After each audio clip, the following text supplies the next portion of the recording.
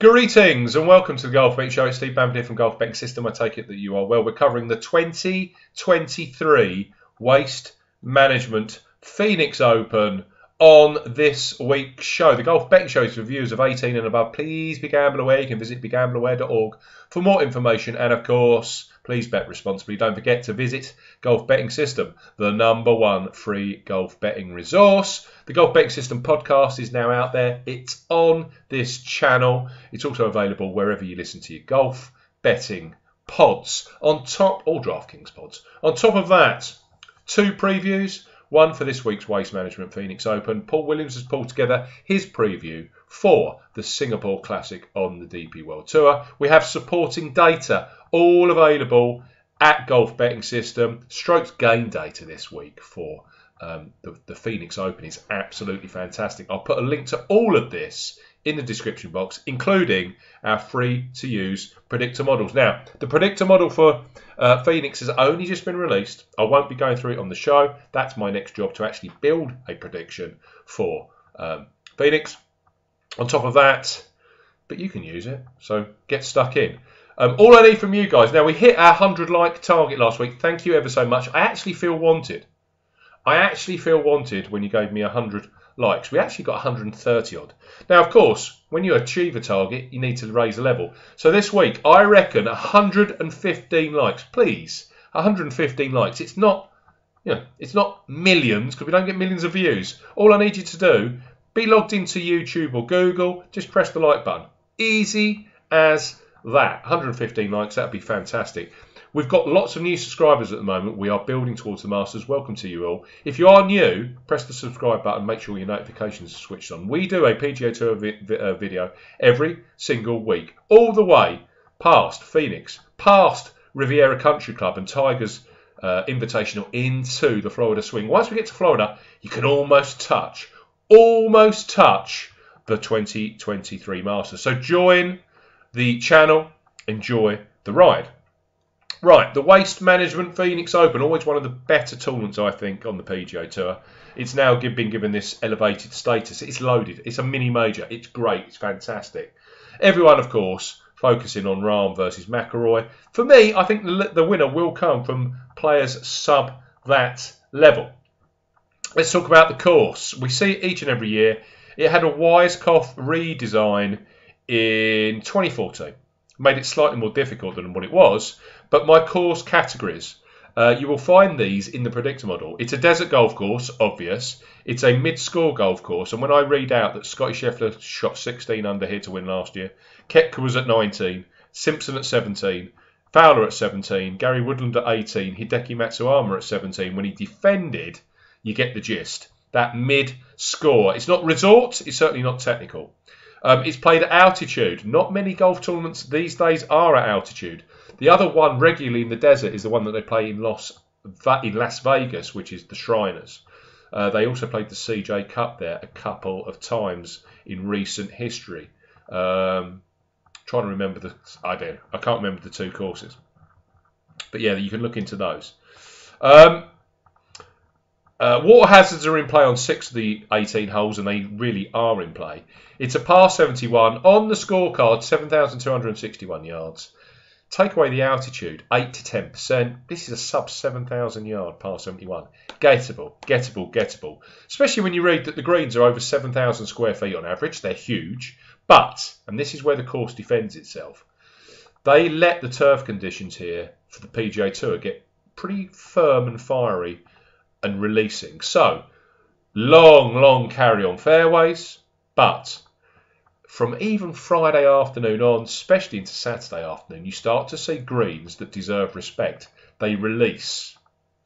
Yeah? So, releasing greens, faster green speeds, slightly higher scoring. They're not receptive greens. There hasn't been a lot of rain in the build-up. There's no rain in the forecast. Tie that in with a forecast that says 15 mile an hour breezes on a couple of the days, maybe even 3. That's enough to keep that mid-score level of winning total around here. It's enough to keep these players on their guard. The closing stretch, very, very exciting. 14 through. 15, 16, of course, 17. I love 17. That's the hole I love. And the closing 18th. That right to left dog leg, absolutely fantastic. I love the Waste Management Phoenix Open, and I love the climatic finishes that you get here. Key player skills are required. We can look into this for you. It really is all about ball striking. So, strokes gained off the tee of the winners, going back to Hideki Matsuyama, first and second wins. Within the field, the champions averaged 10th off the tee. They averaged 12th on approach, 27th around the greens, 6th tee to green, 18th for strokes gained putting. Again, tee to green 6, approach 12th, off the tee 10th. That is strokes gained ball striking. And you're seeing Matsuyama, Scotty Scheffler. You're seeing some players there, even Ricky Fowler when he's really on form. Long off the tee. You can't be long, monstrous and erratic here. It's about total driving, but when I say total driving, I mean that's a bit of a fake stat. It's about driving that is moderate, if to long, but straight. And you can see that also in the traditional statistics around here. This goes back to 2016 when they 2015 Brooks Koepka.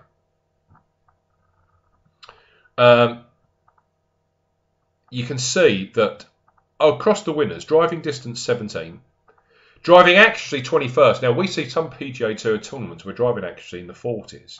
So you do need to have an element of straightness here. Scotty Scheffler, for example, last year, 18th for fairways hit. Brooks Koepka 27th. Webb Simpson 3rd, and that's the point. Webb Simpson was 44th for driving distance, but 3rd for fairways hit. So moderate, can work, but dead straight. Scheffler, longer, but not overly erratic, same as Koepka.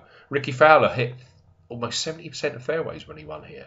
So I'm looking for good drivers of the golf ball.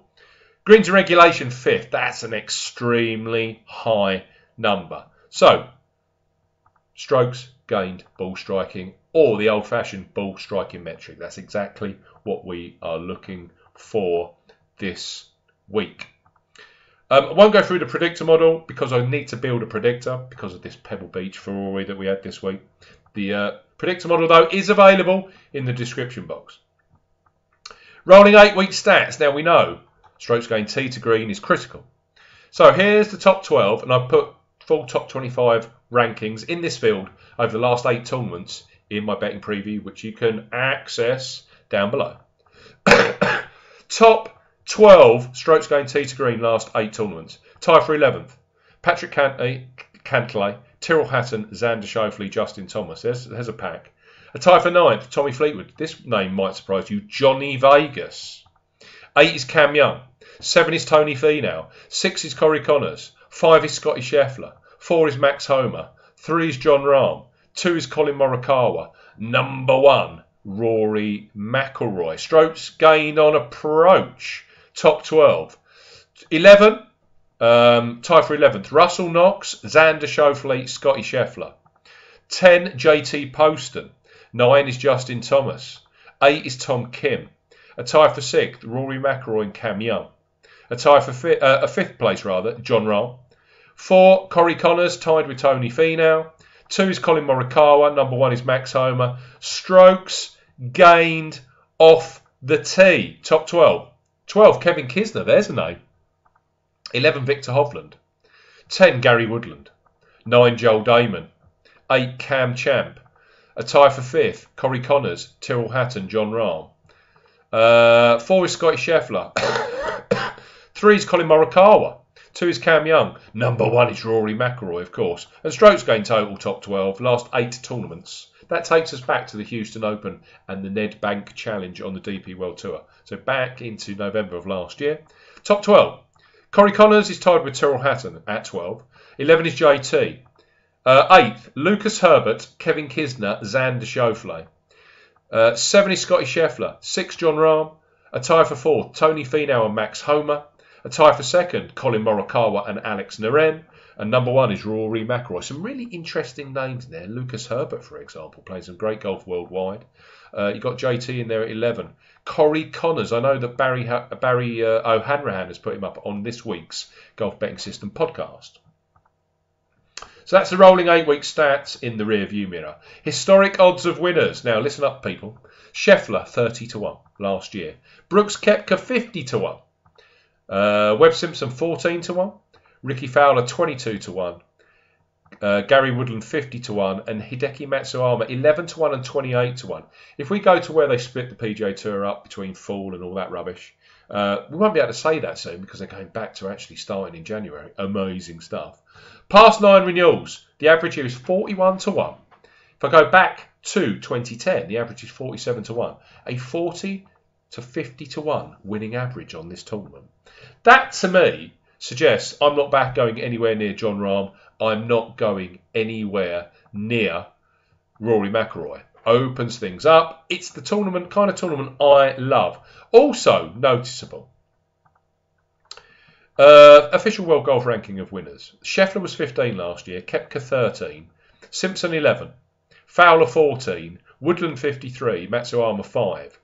So if I take Matsuyama, Fowler, Simpson, Koepka, Scheffler, I've got a range of official world golf rankings from 5 to 15 winning this. 5 of the last 6 times on at the Phoenix Open. Now, I'm just opening this up, living on the edge, giving you the kind of information that you're looking for, the current world rankings. So let's work it through. 5, Patrick Cantlay. 6, Xander. 7, Colin Morikawa. 9, Justin Thomas. 10, Matt Fitzpatrick. 11, Victor Hovland. 12, Max Homa. 13, Tony Finau. 14, Tom Kim. 15, Sam Burns. Your winner could well be in there. Let's expand it slightly to 20. Cam Young 16. Spieth 17. I wouldn't back Jordan Spieth this week with your cash. 18 is Sung Jae Im. 19, Billy Horschel. 20, Hideki Matsuyama. Cam Young. Love the look of Cam Young for this. Just hate the fact he played the Saudi International last week. Because I'm not seeing winners that have been the previous week around the world globetrotting in the UAE. Doesn't happen. And I think at some point the travel, it's all going to catch up with Cam Young. Could be round 1, could be round 4, who knows. But theoretically, with the approach play, the drive and everything, this could be a Cam Young course. Oh, yes, it could. I have got 3 of my tips within that set of players that I read. The one I haven't put in there, or the one I have put in, who isn't in that list, is a guy who's finished 2nd, 13th, 2nd, 4th, 11th and 1st here at Super C Scottsdale since 2010.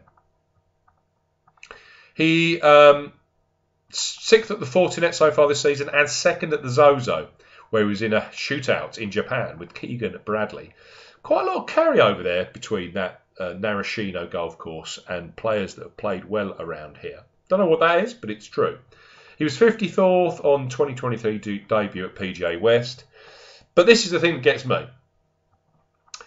This player's form at the Farmers Insurance Open. Red, before this year, miscut, 61, miscut, 66, miscut, 53, miscut. That's 6 miscuts, a 53rd, a 66th and a 61st. You can safely say he doesn't like the Farmers Insurance Open. And then lo and behold, I see him on the PGA Tour coverage and he's on the fringes of the top 10 of the leaderboard. Eventually finished 11th a fortnight ago. He ranked 17th for off the tee, 9th for approach, 10th for putting. I am not saying this guy's going to win, because we know with this guy it takes him about 14 attempts at contending before he eventually gets over the line at 12-1. But Ricky Fowler at 66-1 with Ball Sports, I've got 8 places each way, is a cracking bet. Right now, as I record this, you can get 70-1 about Ricky Fowler with Unibet, 6 places each way. So I'm on Fowler. I'm then on 3 that I read out of that official World Golf Ranking list. 28-1, Bet365, 8 places each way. I have to highlight Bet365 again this week. Bet365, each way extra, every single week on the DP World Tour and the PGA Tour. So 8 places each way. I'm always choosing a 50 odds. Market leading odds. So you're getting the best odds and 8 places each way. It's an absolute no-brainer for me. 3 of my 4 bets yesterday on Monday afternoon, straight on the Bet365 app. Bang, bang, bang, done. So if you haven't got a Bet365 account, and I know lots of you haven't, because they used to be absolutely awful on golf betting, that's fact. But now with each way extra, they're bang on the pace. Love them. You can sign up, of course, via golf betting system to access a new Bet365 account, and why wouldn't you do that? I'm on Sung Jae Im, 2 points each way, 28-1 with Bet365. 8 places each way, 50 odds. This guy, Im, his track record in the desert is phenomenal. Don't forget, he won the 2021 Shriners Children's Open. That was 16 months ago. That's played at TPC Summerlin. Now, that is a short, desert-based, par 71 played at altitude. You're getting me drift. He's also finished 15th, 13th and 7th there at TPC Summerlin. That 7th was last year when he defended. Those strong desert results continue at PGA West, where he's finished 12th, 10th, 12th, 11th and 18th. Very, very consistent. And you remember I mentioned the CJ Cup? He was 9th at the CJ Cup that they hosted at the Summit Club. Now, the Summit Club, of course, on the outskirts of Las Vegas at altitude. You see what I'm saying? He's in the top 25 for driving distance all drives this season. Love that. He's pretty straight. And recently he shot a 63 at TPC Summerlin and a 65 at Kapalua in the first event of 2023. He's played here 3 times.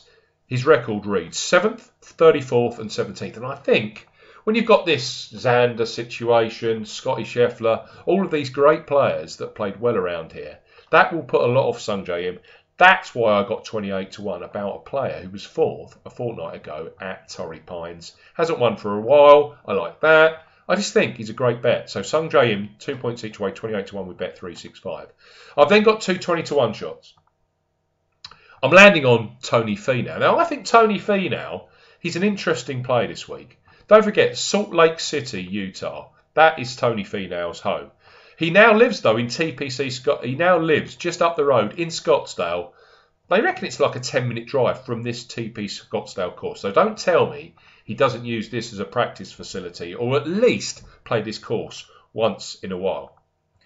He's always had a great record on the West Coast, but to date hasn't won in his own backyard. 4th at PGA West in 2021, the American Express. A 4th, a 6th, a 6th and a 2nd at Torrey Pines. He's also had a 2nd and another 2nd, 2018-2021, at Riviera Country Club. You can throw in a 2nd at the Fortinet Championship that they play at Silverado in 2018. He's been all over California, Nevada, Arizona golf courses, but still yet to win. He's even had 2 playoff losses. One at the Genesis Invitational, which of course they play at Riviera Country Club. And he also had a playoff loss here to Webb Simpson in 2020. He lost the first one. That Riviera one was 2021 to Max Homa. 2020 here to Webb Simpson. So he's got course full. And the thing that grabs me about Tony Finau, despite 3 wins across his last 11 stroke play events, he sits 13th in the qualification standings for Team USA for the Ryder Cup. Yet he's 13th. He's behind Chris Kirk, Tom Hoge and even Hayden Buckley. That's madness. But it's the kind of thing that just ticks away in the back of these players. They know they need results. So Finau this week, I was reading his name all over the strokes game metrics. I really like his chances. So Tony Finau, 20-1 with Bet365, 8 places each way. And then finally, I am taking, I'm now on drugs to get rid of this cough. So we are getting somewhere. I have visited the doctor. Hopefully I'm not dying. Now, let's end this, not on that negative note, but on a positive note. 20-1 I got on Colin Morikawa. Current form of 3.26 is excellent, yeah? Can't argue with that. He hasn't won in the United States for almost 2 years. The work day championship at Concession in Florida. That was a World Golf Championship. That was his last win in the States. Do you think that's nagging away at the back of his head? Of course it is. In a good way, I think, a motivational way. His last PGA Tour win was the 2021 Open Championship at Sandwich. And his last professional win was the 2021 DP World Tour Championship at the Earth Course when he picked up the DP World Tour title. He hasn't won for 15 months, Colin Morikawa. This event is traditionally very, very good at picking out players that haven't won for a while. Scotty Scheffler hadn't won for 30 months. He'd won on the Corn Ferry 30 months earlier to picking this up. 19 months for Brooke Koepka. 20 months for Webb Simpson. 23 months for Ricky Fowler. 3.5 years for Gary Woodland, and he came and won this. Doesn't tend to throw up winners that won last week at Pebble Beach, the week before at the Farmers Insurance Open, or the Century Tournament of Champions. Just doesn't happen. So, I'm loving Colin Morikawa this week. 20-1 about a guy that's got form of 3.26. Yeah, don't mind that. World number 7, sits within that official World Golf Rankings 15 slot that we were discussing earlier. Hasn't won for a while in the States, and he's got a great desert golf course record. He doesn't play a lot in the desert, but he won his maiden PGA Tour victory at the Barracuda Championship, which they used to play, of course, at Montreux up in Reno, Nevada. And on top of that, we were on board a few years ago at the Summit Club, where he lives and practices at altitude in Las Vegas, when he was second behind Rory McIlroy. So it all kind of stacks up. The one time he's played here, in 2020, he finished 21st. You think, okay. He was second for strokes gained on approach and first for strokes gained tee to green. If Colin Morikawa can putt at neutral or slightly better than neutral this week, he has to be a contender. So, those are my 4 to back. Morikawa, Tony Finau, Sungjae Im, Ricky Fowler. It's been a blast. It's been quick. It's been great. We'll be back next week for Tigers Invitational. Don't forget, 115 likes. Thank you very much. Subscribe to the channel. I'll see you again next week. It's been a